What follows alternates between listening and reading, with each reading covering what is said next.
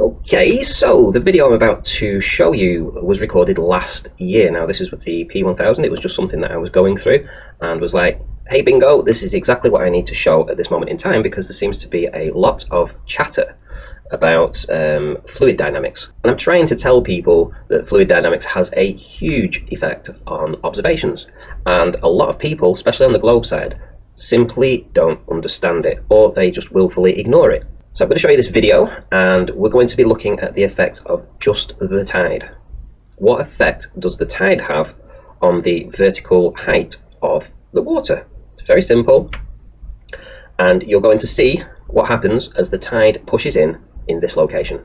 So here we have Ankersholm. This is Ankersholm down here. We've got Cleves up here, and obviously this is Ankersholm Slipway. So in the video that I'm going to show you, that's the ramp, that's Ankersholm Slipway, and this was, give or take a few feet, my filming location, as you can see. Now I will be looking over in this direction. We will be looking in the video, you will see the seawall as it comes through. This is the direction of the seawall, this is where it ends up. And the actual location of the filming, or where most of the filming actually takes place, is in this direction. So let's film here. So it's in this direction across to there. Okay, so I'm just going to save that there. So now you've seen roughly where all of this filming takes place. I'm now going to show you what happens when the water starts to pour in to this location. So in my location here we have an incoming tide. So the incoming tide comes from the west to the east. So it will come in this direction from here, from this location, over here and up the estuary. That's what happens. So as an incoming tide it comes this way, on an outgoing tide it comes obviously back out the other way. Let's get rid of that. One last thing, let's show you a couple of these things. We've got Morecambe Bay over here, we have Heysham down here, we have Barrow-in-Furness up there, and down here we have obviously Rampside, Roosbeck and Newbiggin. Right, okay, so there's the location. So you're going to view the tide pushing in. Let's have a look at a similar location actually, whilst we're here, where Miles Davis films. Now, his incoming tide, because it's on the opposite side in the UK, comes from east to west, so opposite to me.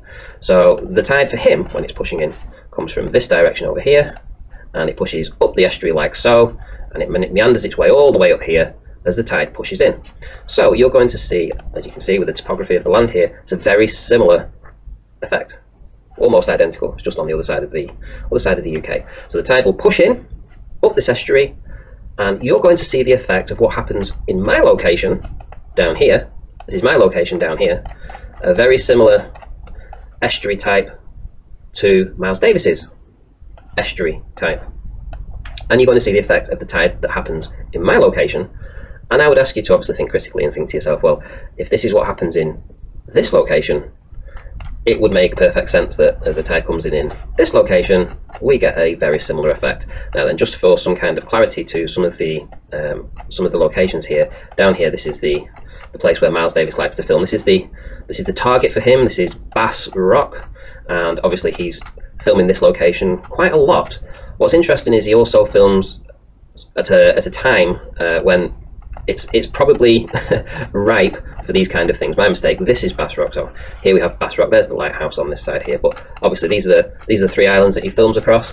Let me just show you how close that is to the inlet on this estuary. So here we go, from there to there, boom, right across the estuary mouth, and as the tide pushes in. So we're going to see a very similar thing over here when we come over this way, and we're going to see the same effect here as it pushes in through that estuary mouth. Right, let's have a look at the video. We're up pretty high, our heads are almost in the clouds, and their feet are chained to the ground with their chains of misery. They've got a hold of me, they won't let go of me. Let go of me. They might have gathered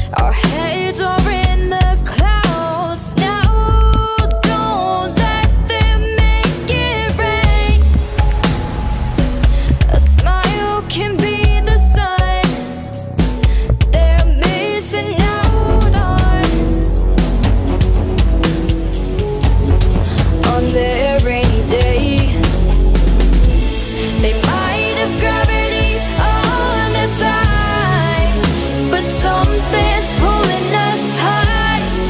Got the potential to fly.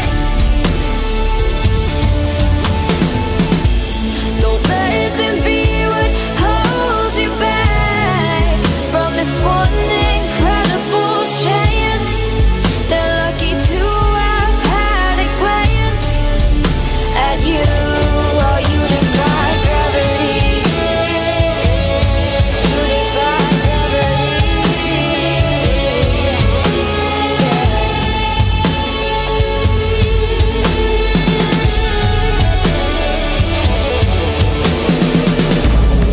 They say we aren't strong enough.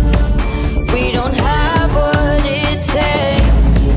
I say yeah, they're wrong enough, and we'll show them someday. They might have gravity on their side, but something's pulling us high. Got the potential to fly. Oh yeah, don't let them be what holds you back from this one incredible chance. They're lucky to have had a glance at you. Oh, you defy gravity. You defy gravity. You defy gravity. Yeah, yeah. At you. Oh, you defy gravity.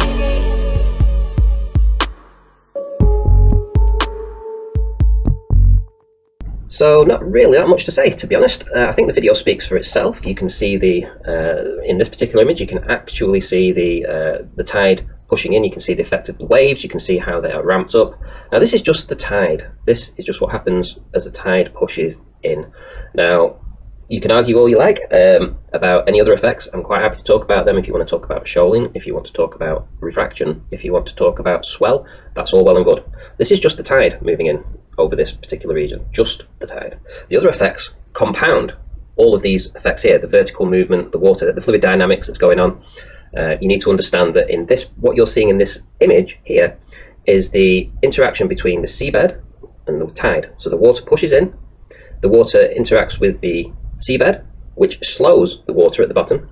That slowing of the water forces the water above it to clamber over it and rise up. And this is what you're seeing. You're seeing this friction between the seabed and the water, and the effect it has, obviously, as it narrows into these narrower regions, shallower regions, from the deep to the shallows. And this is just the effect that you see with the tides.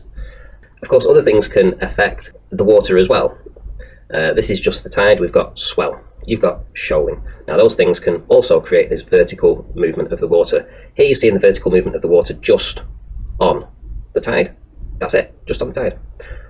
When you start adding the other stuff into it, then you really start to understand what's going on with water.